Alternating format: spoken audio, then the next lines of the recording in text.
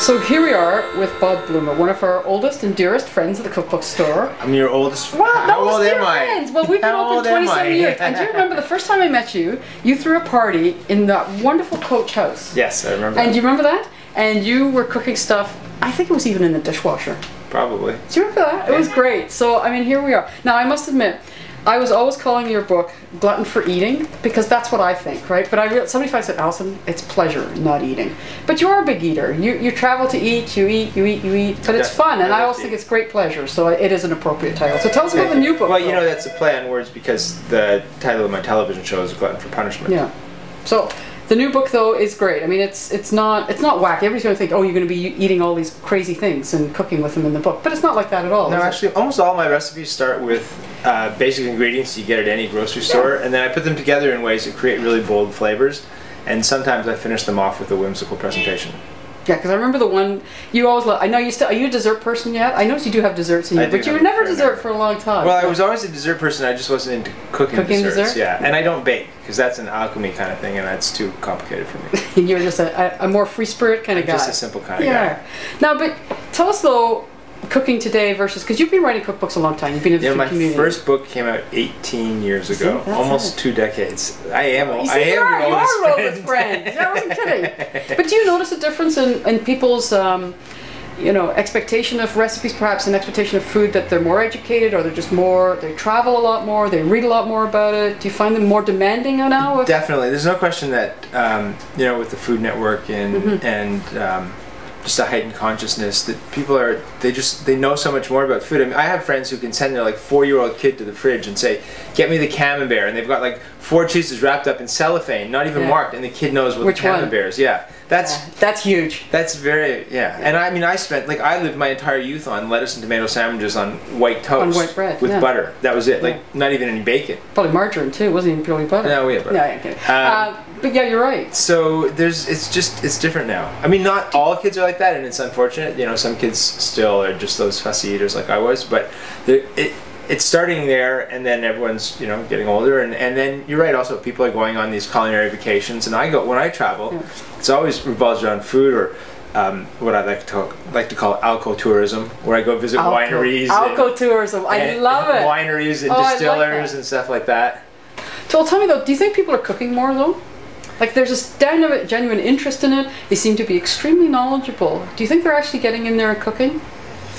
We are asked this all the time. Right. I'm intrigued to hear what you say because you've been at it a long time. You travel a lot. I don't always climb through the television set into people's living rooms to know. I mean, I think that they are. The real question is, like, how many are they cooking more meals in total than they were cooking before? Because I know that people are definitely having lots of dinner parties, cooking to entertain their friends. I don't know if on the other 6 nights of the week on the daily they're getting like takeout stuff or cooking at home. But one of the things that, like, in my little book here, which is actually a big book, it's 3 pounds. You know, I shook out like. Oh. Trust me, we were slugging the boxes earlier, and it's big, and it's beautiful and glossy. It's wonderful. So there's different sections, and I have my surreal food section, so that, for example, is a lamb cupcake. Right. But I have a section called A Man in His Pan, and it's basically just things you can do in a saute pan really quickly. So this is what I do when I come home from work. Well, I actually work in my own house, if I happen to be at home. Okay.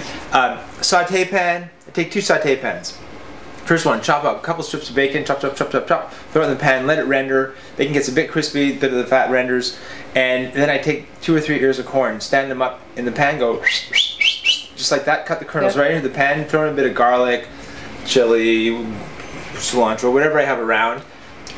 Toss that around for a while. International Sign Language for saute. And that takes like 5 or 7 minutes. And then over in this pan, I take a piece of skin-on fish, a small piece of fish, skin side down, cook it till it's nice and crispy, also about 5 minutes, and then put that on top of my succotash. Super delicious, super fresh.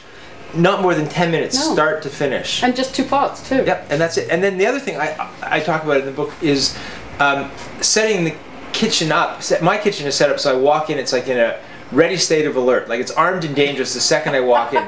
So many people have they have to start taking things out to start cooking. They, you know, and then when they're cooking, it's so inefficient. They go to empty the or they go to take the cuttings and put it in the garbage, and the garbage is under the sink. You know, so you got your cuttings, you go into the sink, You got to open the door with your knee, and you got to lift the lid with your elbow. You know, and all this. It's as opposed to just taking the garbage out and putting it by your feet when you start.